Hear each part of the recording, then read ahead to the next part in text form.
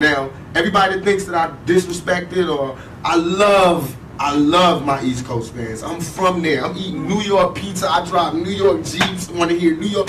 But I'm saying, let's keep it real for a second. If you have the love of music that you are, study. Go back and study. Study how Party and Bullshit was me before I met Biggie. You don't hear my style in this rap. Study how after I met Biggie, Ready to Die come out, his whole style changed. Study. Study why I would be mad. Study why I would be mad when half of New York, half of the major New York rappers, or they managers, or they agents, or they somebody was there when I got shot, and nobody couldn't give me no information.